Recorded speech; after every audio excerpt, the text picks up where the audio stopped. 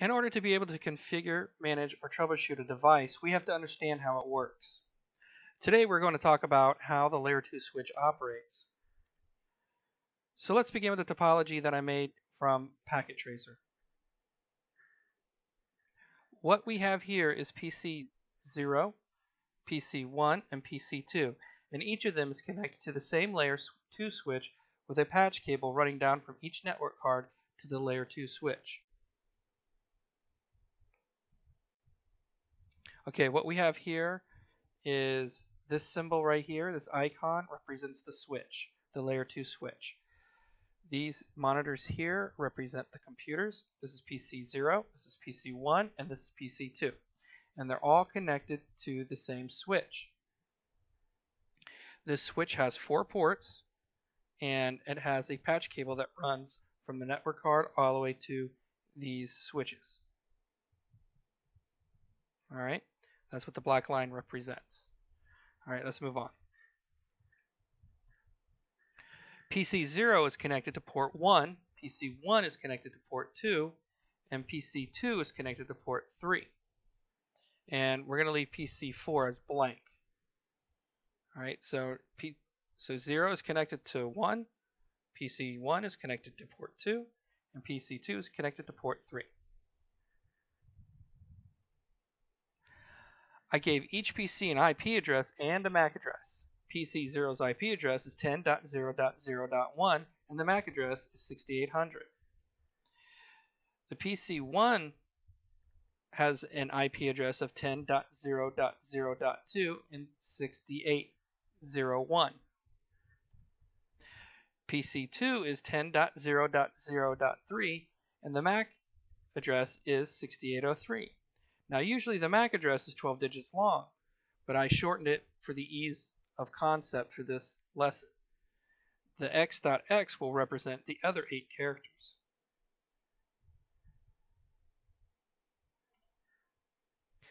Now that we're familiar with how components are connected to the network, we can go ahead and see how data is transferred between devices. The thing you need to know about a layer 2 switch is that it is always listening and learning for traffic that passes through its ports. So let's say that PC0 wants to ping PC1.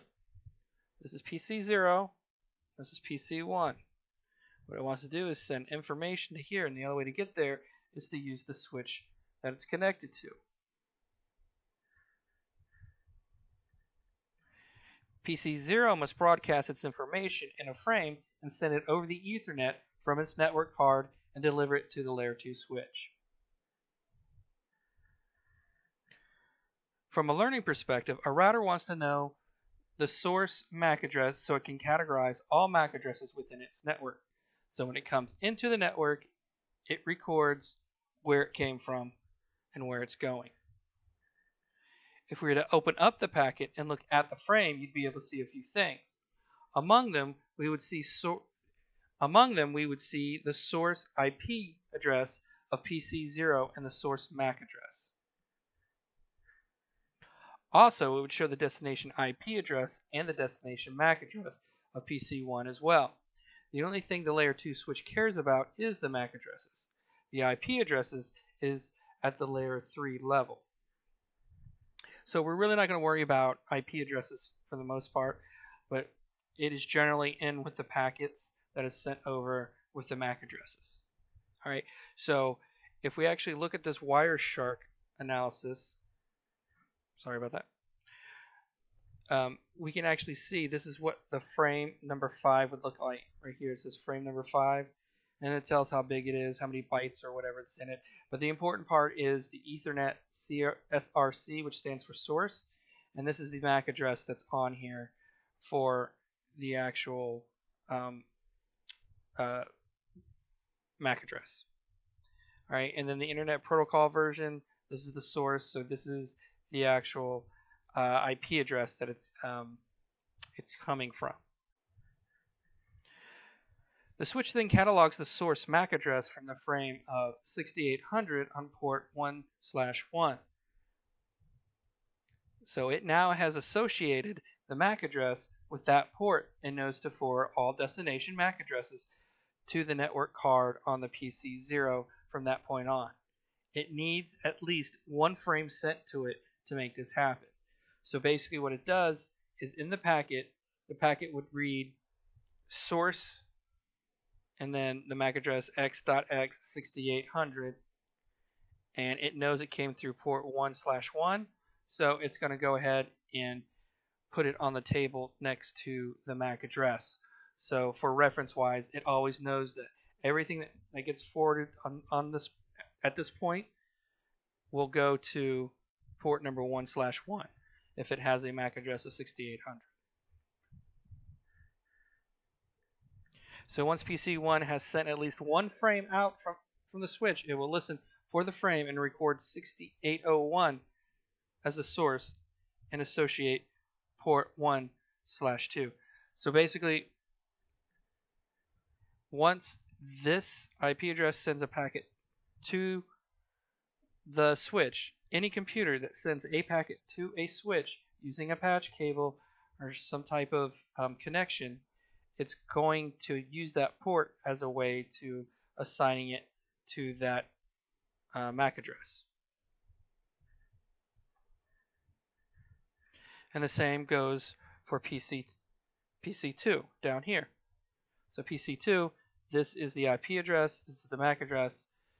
It sends it in frames across the patch cable, and the switch picks it up and says, okay, since 6803 is coming through port 3, I'm going to dub the port 3 with the MAC address of 6803.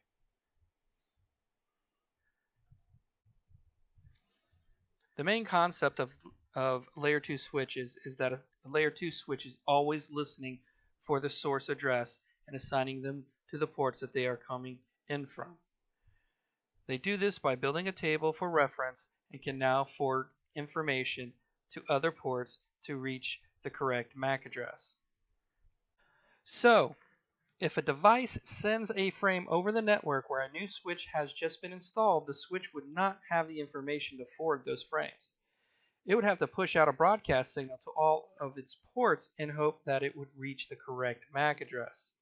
So if PC0 sent a packet to PC2 and the switch on the network had no reference of PC2's MAC address or port assignment, it would have to broadcast to all its ports to ensure delivery by default. And the only other time it would send out a signal like that is if a device was to request a broadcast signal. A good example of this is a domain server pushing out updates to all devices on its network. So, new switches, new nodes, and broadcasts are handled the same way by a layer 2 switch. The only other caveat is that it will not send the broadcast back to the source address. That would be redundant. With this lesson, we took a look at how layer 2 switches operate on a network. I hope you gained some knowledge, and I hope you'll stay tuned for my next video.